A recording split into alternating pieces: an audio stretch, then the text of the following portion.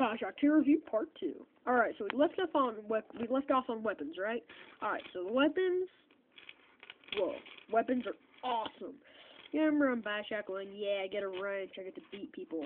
BioShock 2, nah, we're gonna deliver you something better. They give you a drill instead of a wrench.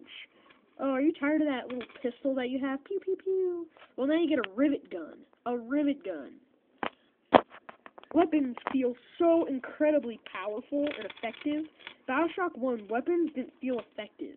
Like, you blast a splicer with a shotgun, and it take, like, 6 mags to kill a splicer with a shotgun. Just like, come on, that's ridiculous. Now I'm gonna do a short review for the multiplayer.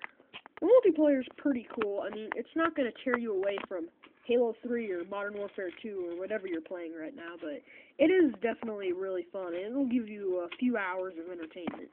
Apartment, a bunch of sweet weapons. All the locations are familiar from BioShock 1. Cut short, see ya.